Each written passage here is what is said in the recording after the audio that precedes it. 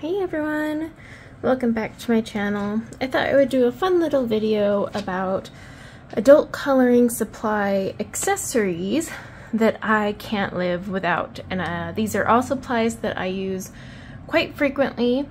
I'll leave links in the description below. Some of these I use for backgrounds, some I use for accents and whatnot. So let's just get started.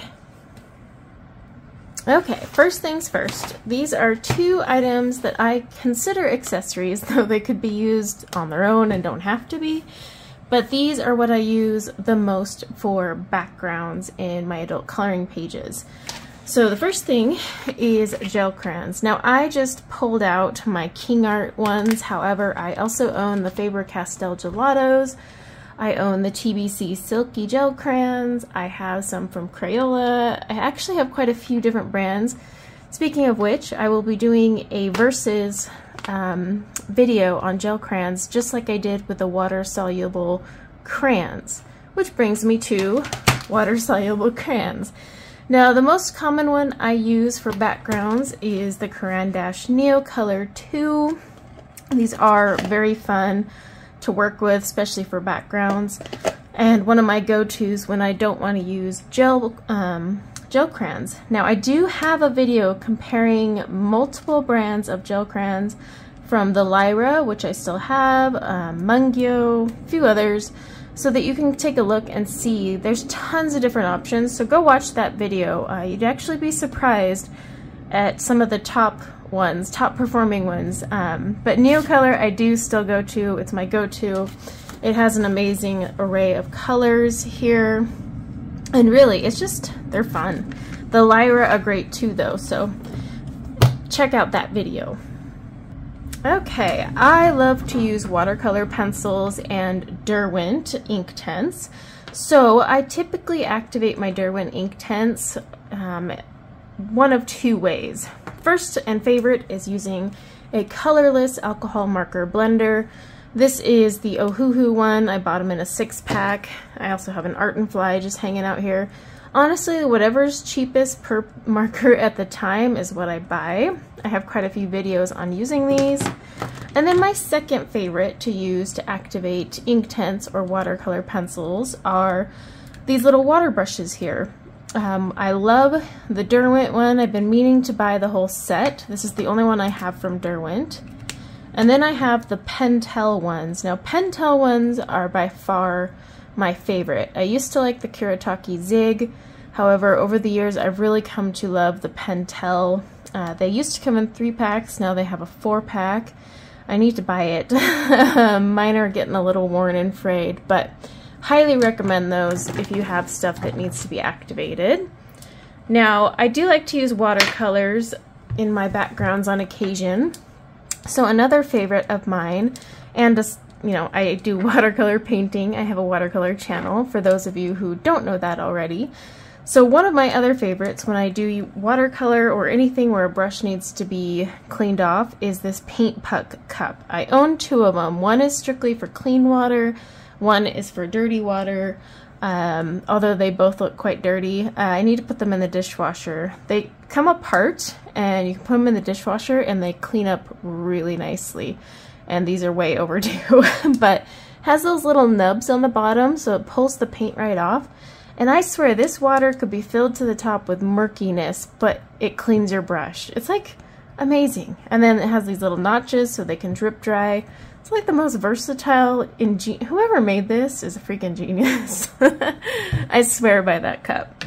Okay, another popular thing I tend to use for backgrounds, more so to add the sparkly bits, are the Nuvo Glimmer Paste. I really like this. It's lasted a long time. You can do a brush or a palette, and it doesn't dry up like my folk art paints have done. So it's long lasting, shelf life wise. Ooh, rough one. Also, the Mod Podge glitter, one of my favorite because there's 2 reasons behind it. One, amazing shelf life. I've had these for a few years. This is just 2 of the examples I have. There's 2 more glitter ones I have, and a few more I'm looking at buying because I'm getting rid of my folk art ones that keep drying up on me. Now these never dry up. I mean, like I said, they're huge for one. It's like 13 bucks and you get this monster 8 ounces.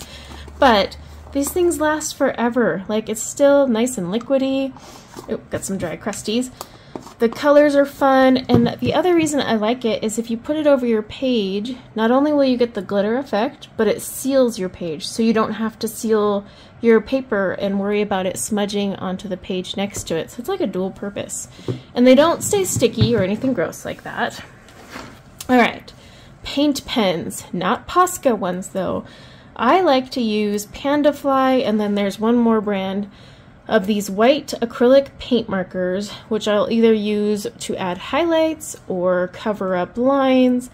And I like to get them in an extra fine point. I'd rather have a fine point and then go over it a few times than a chunky monkey. But I definitely recommend these. I used to be all about the white gel pens, but after a while they'd clog or stop working. So these are my go-to now.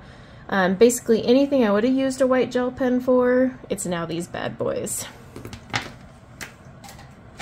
Then we have two more glittery accent options. The Spectrum Noir Crystal Clear pack. I think it comes in a pack of 3 or 2. Either way, these are amazing. They add so much sparkle to your page. Really fun. The little squeeze button system. And then I have some Wink of Stella. I've been playing around with these Wink of Stella ones and trying to get the hang of it. They're a little more expensive and harder to get a hold of, for me at least, than the Spectrum Noir ones.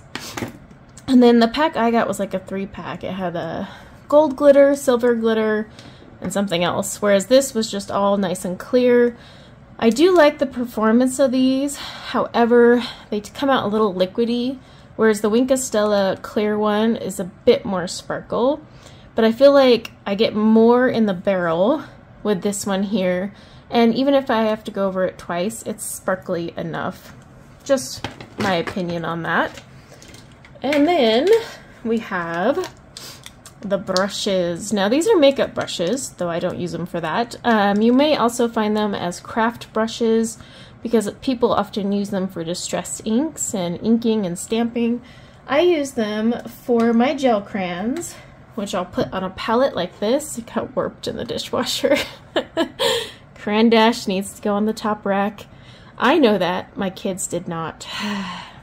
That's like a $12 palette. I do love this palette, but I'm not actually including it in this because it's overpriced.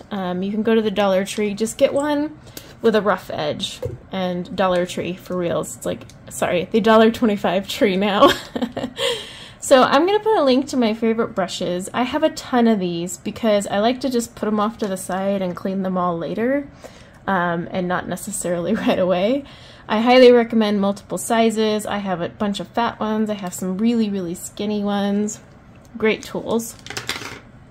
Okay, a must is a brush.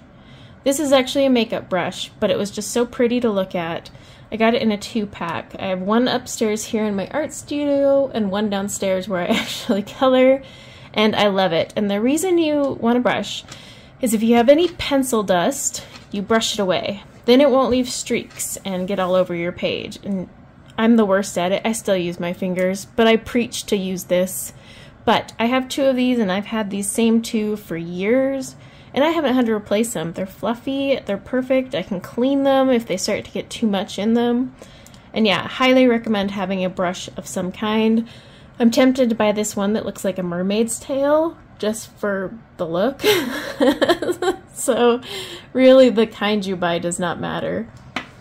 Okay, a decent sharpener.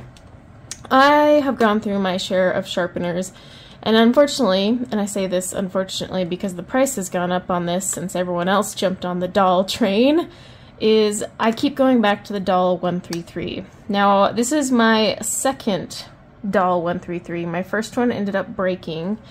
But I really love the way these perform. It doesn't chew up a ton of wood or lead. It gets you a sharp point. It lets you work with your pencils until they're pretty close to the end.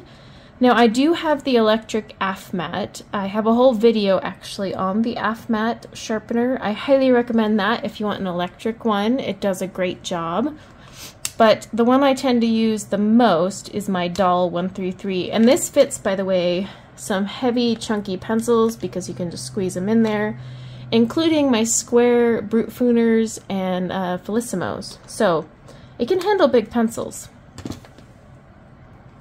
Last but not least is my disc-bound swatch chart system. I say mine because this is how I swatch, but I did not in fact build this, invent this, or anything like that. I'll leave a link to the kit I used. Now I have these little swatch books, all color coordinated.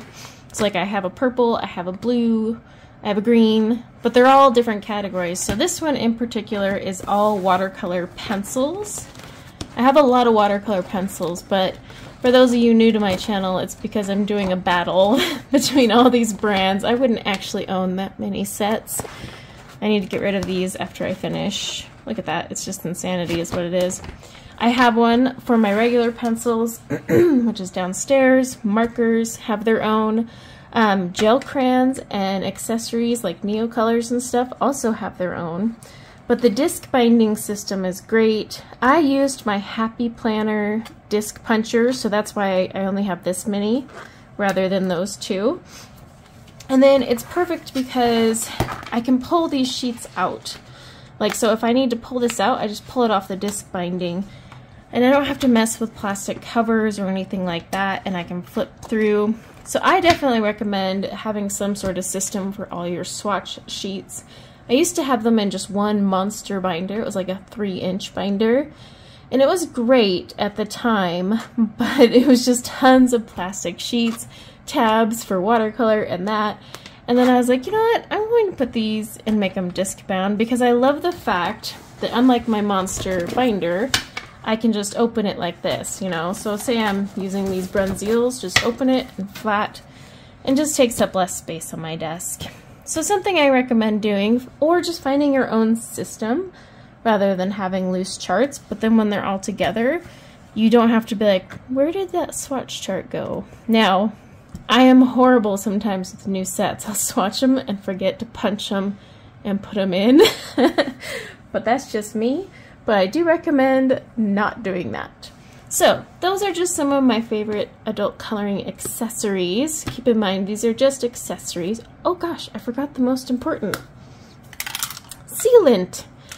How could I forget this? So I like to seal all of my pages. I have Korilyn Workable Fixative downstairs, too far to go get.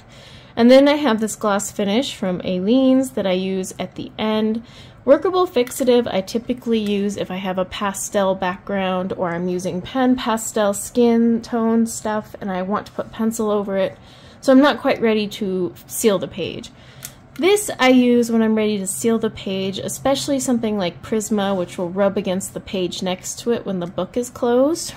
I let it dry 24 to 48 hours. It's not sticky. I can close the pages and they never stick again.